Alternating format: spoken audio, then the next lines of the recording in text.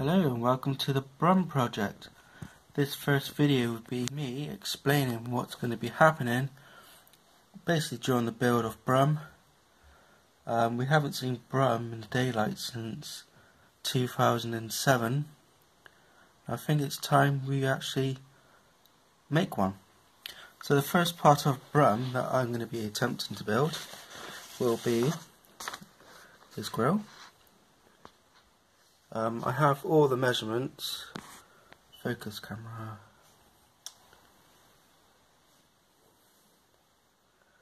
I have all the measurements sent to me by Nicholas Williams, so I really do appreciate that. Thank you very much. So my attempt is to build Brum first out of EVA Foam. Now a lot of these people make crossplay costumes and helmets and swords out of EVA Foam.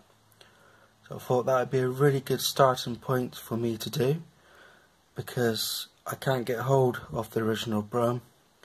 They won't let me mess around with them anyway, because I'll have to fiberglass, basically use them as a mould, and that's not going to happen. So yeah, I'm going to be making the grill first out of EVA Foam, and that will give me the size measurements for his bonnet, because the drawings, I do have other drawings of him, but the drawings, they haven't given me the bonnet measurements. Let's see. Yes, here. They've given me the overall height of the bonnet, but they haven't given me the length of the bonnet. So that's going to be a bit awkward to do.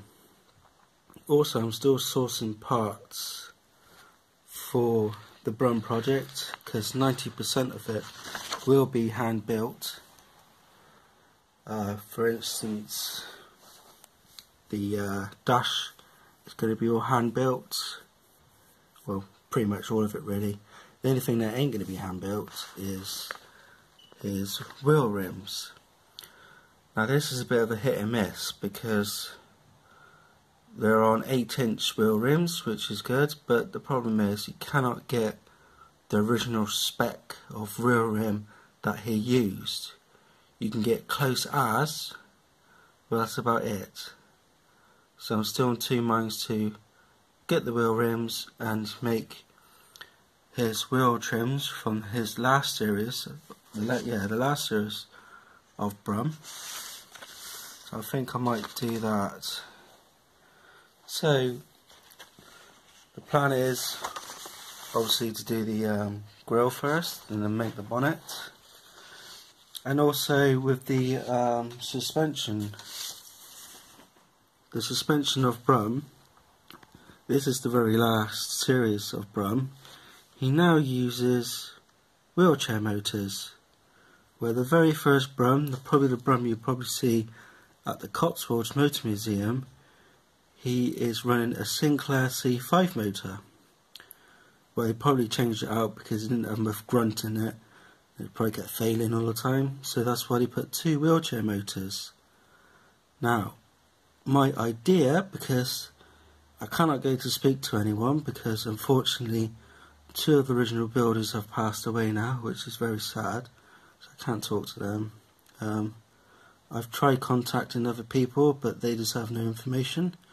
So here is my thought of plan for him, the wheelchair motors and his air suspension.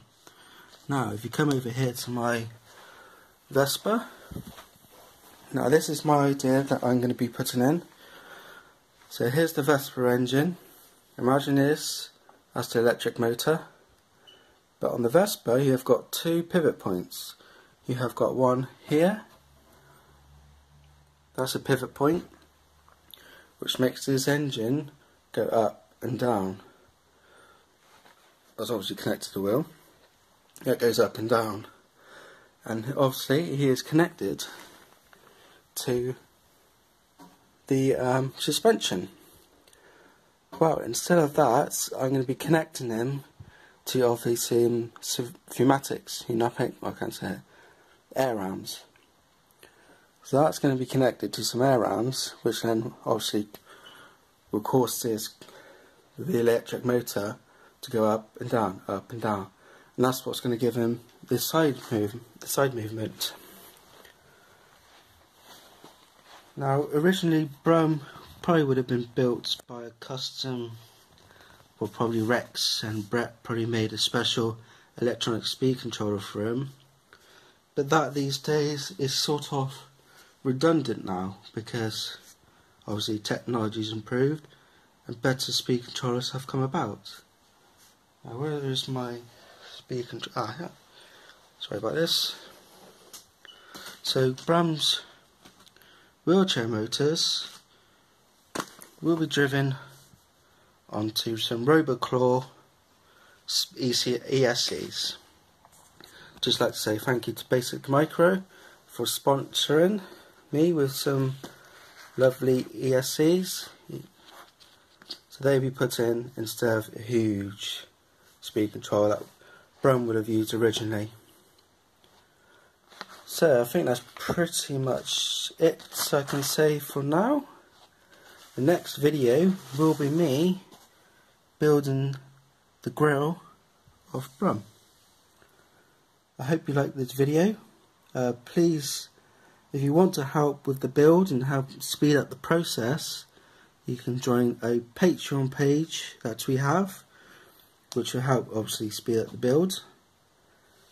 So yeah, thank you very much. If you like this video, please like, subscribe, and I will see you on the next video, which will probably be after Christmas, and that is when I'm going to have a lot of EVA foam arrived. Well, EVA foam is obviously used for like placemats and workshop mats. It's all foam, it's like squishy foam. So that will be in the next video of me trying to build the grill for Brum.